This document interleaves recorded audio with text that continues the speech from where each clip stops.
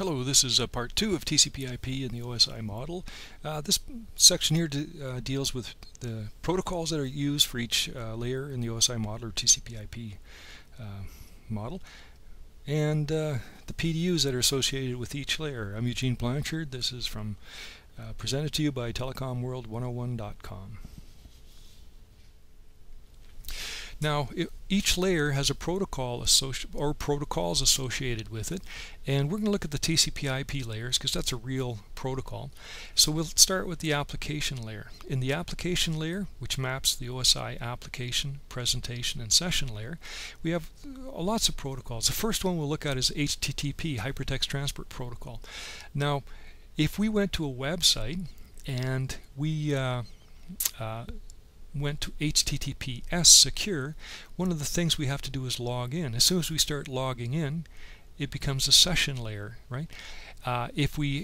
When it's secure, it's encrypted. That's part of the presentation layer. So here's a really good example where we have an application layer protocol, HTTPS, that uses the presentation session layer. Other protocols at the application layer is Trivial File Transfer Protocol, TFTP, File Transfer Protocol, FTP, Network Time Protocol, Internet Relay Chat, Simple Network Management Protocol, Simple Mail Transport Protocol, POP3, Post Office Protocol version 3, DNS, Domain Name Services or System. Here's another example is Telnet is an application layer protocol. But you have to log in, so you have a session layer on it, but there's no encryption. If you do secure shell, it's the same as Telnet, but it has encryption, so it uses part of the presentation layer. Transport layer protocols are their Transmission Control Protocol, TCP, guarantees end-to-end delivery of data. So this is the one that, it's going to do a three-way handshake, find out if the destination is present. It's going to require acknowledgments to data that's sent out. Destination is going to check to see if there's any errors during transmission, and if there is, it's going to ask you to resend it. It's going to break the data up into segments and give it sequence numbers, and if data doesn't arrive in sequence, it'll put it in the proper order, things like that. Now, this was all designed back in the 70s. Department of Defense built a network called ARPANET. Well, the internet actually was through the ARPANET department, and it was supposed to survive a nuclear holocaust. It was a big deal back then, and the thing that really required all this guaranteed end-to-end delivery of data is that most of the wide area networks were analog. So we used modems, and they weren't reliable. So we needed a lot of error checking, and we call it overhead to do this, to make sure that data actually got to the destination. There's another protocol on the transport layer. It's called the User Datagram Protocol, UDP, and we call it Ascend and Pray, hope the data arrives.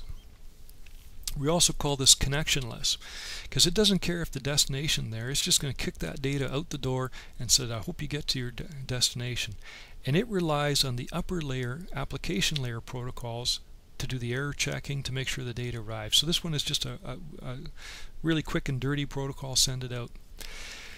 It doesn't have the overhead of a transmission control protocol, and we don't need that now because most of our networks are digital and extremely reliable. Internet layer protocols, which map to the OSI network layer, is IP, Internet Protocol. That's the big one there. There's also another one as example is Internet Control Message Protocol, ICMP, and what it does is it sends error messages back and forth when things are like destination unreachable, or can't find a web server, or can't find a PC. You might have used ICMP indirectly and not realize it when you use the ping command. Ping is used to determine if a destination is present. It actually uses two of the ICMP packets. One is called echo request, so it sends an echo request to a destination, and the destination replies with echo reply, and that's called what ping does. Another one is Address Resolution Protocol, ARP. ARP a lot of times is called the layer 2.5 protocol, because it's halfway between the internet layer protocol and the network access protocol, and it maps IP addresses to physical addresses, so it's kind of halfway between two layers here. Network access layer protocols. This consists of the OSI data link and physical layers, and what we'll find is that there's higher level protocols like bus arbitration methods like carrier sense, multiple access, collision detect, which was used with 10 base T, which is half duplex, which is an obsolete Ethernet standard. Some people like to talk about carrier sense, multiple access, collision detect as if it's still valid. It's obsolete. Last I saw it was in the 90s. It was the 90s technology. We have wide area network protocols at this level too. We have T1, ATM, ISDN, frame relay, things like that. Those are wide area network protocols. We have Wi-Fi, all the different flavors of it. We have Ethernet, an older protocol, token ring. You don't see that anymore. Still mentioned sometimes, but it's obsolete. Died in the 90s. Microwave, lower level ones are microwave and fiber optics, and then we describe things like copper cable and RJ48 and RJ45 and BNC connectors and stuff like that. So all that, this is a network access layer protocols and standards. We even have a standard that describes the color code for wires when you create a RJ45 connector for Ethernet. And there's two standards, EIA 568A and EIA 568B. So we have a lot of standards down here. Now each layer has something called a protocol data unit, a PDU, and it's a generic term used to describe a layer's information. So what happens is that each layer has a PDU associated with it, and what it is we have to have a way of describing specifically that information. So when we're talking, that we know that we're talking about a specific layer. Layer 7 PDU is pretty easy. It's data, right? So when we talk about data, we know we're talking about layer 7, and that data can be clear text, encrypted, or compressed. Transport layer PDU has the PDU for the transport layer is called a segment for TCP. So when we're talking about the transmission control protocol, we're talking about segments. That's the information that we use with TCP. But for UDP, which is user datagram protocol, it is called a datagram. And we talk about the protocols using these terms, so that I know if I'm talking about a datagram, I'm talking about UDP. If I'm talking about a segment, I'm talking about TCP. Now both of these protocols and all protocols have a header, and sometimes they might have a trailer. So what they'll do is the header will have information specific for that protocol, which will describe how it has control information and its destination, source address, and other information, and then it'll be followed by the actual information it's passing, and then it might have a trailer, some information in the back. It could be CRC checking or things like that, right?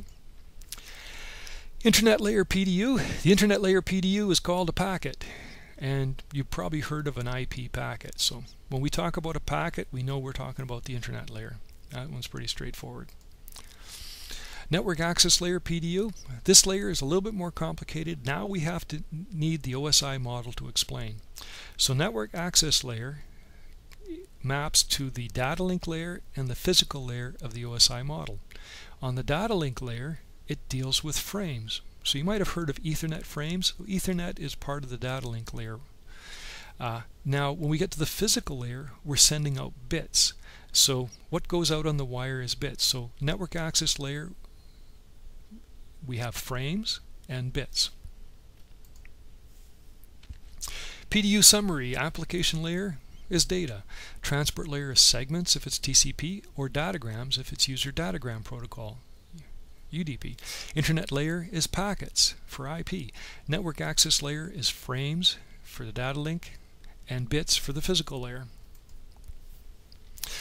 Now each layer has addressing, and it's a scheme to identify services, and what we need that is to identify the source address and the destination. Source, who's sending or requesting the information, and destination address of where the service is that we want to talk to.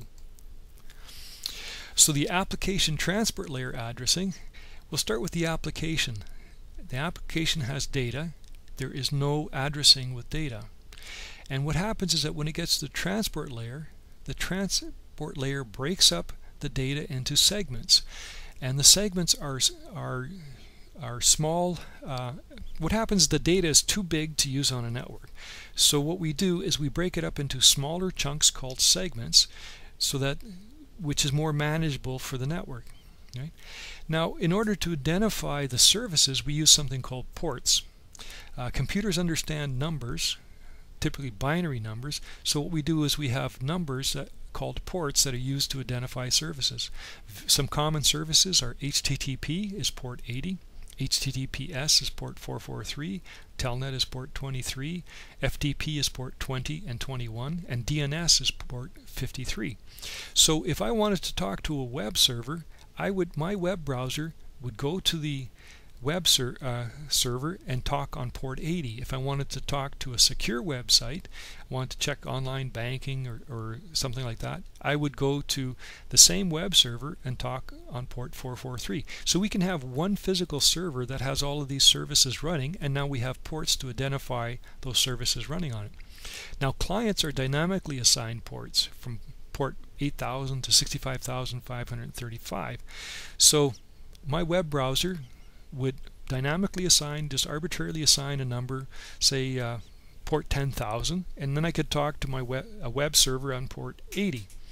Now I can open up a second web browser, and it would be assigned port 10,001, and it could talk to the same web server on port 80. Now the web server knows that it has two clients coming from my computer, and it can send the correct data to the first one on port 10,000 and the second data to the web page to the second one on port 10,001. So we can keep track of who's talking to who and have multiple web browsers running, things like that. Internet layer addressing. The IP packets use this addressing method. IP addresses. What does an IP address look like? Well, here's an example. 192.168.100.254. You've probably seen IP addresses before, and we call it dot decimal 32-bit address. Each one of these numbers, like 192, represents 8 bits. We've got 4 numbers, so 4 times 8 gives us our 32-bit address. Network access layer addressing mostly uses Ethernet frames. So Ethernet has been the winner in the network protocol wars at the data link layer. So we find that even the wide area networks are starting to use Ethernet. They call it, what was the name of that? Carrier Ethernet. And what happens is it uses a 48-bit hexadecimal number. So a hexadecimal number has the digits from 0 to 9, and then it A, B, C, D, E, and F. If you look at that, there's 16 digits in total. So here's an example of a physical address, 00.12.f4.ab.0c.82. So sometimes you'll see it separated by periods or dots, other times you'll see it separated by dashes, and other times in the Cisco world you'll see it grouped in 4 digits at a time, so you'll see 0012.f4ab.0c82. Sometimes there won't be any separators at all. So what we'll see is that this is an example of a physical address. Each one of these pairs of digits, like 82, represents 1 byte or 8 bits. We've got 6 numbers like this, so 6 times 48 gives us our 48-bit hexadecimal number. You'll also hear it referred to the MAC as the MAC address. There's a sublayer in the data link layer called the medium access control. That's where MAC comes from, and we refer to as the MAC address or the physical address, and that's an address that's physically permanently burnt into your network interface card on every device. Addressing summary. We have the application layer has data. There's no addressing on it. Transport layer has segments, which the addressing is ports. Example is HTTP is port 80, DNS is port 53, Telnet is port 23. We have the internet layer, which is packets. It has IP addresses. Example of an IP address is 192.168.100.254. Network access layer has frames, and it has physical addresses, sometimes called MAC addresses. And here's an example of a 48-bit MAC address, 00.12.f4.ab.0c.82. So, and that uses hexadecimal numbers. So what next? This is the best part. We can map network devices to the TCP IP and OSI model. So a good way to describe, and devices are made this way, to describe devices, we can map them right to the TCP IP and OSI model. Hi, this is the end of part 2. Next is TCP IP and the OSI model, part 3, which is on network devices and what network devices are associated with each layer of the TCP IP protocol stack. This is Eugene Blanchard for telecomworld101.com. Thanks for watching.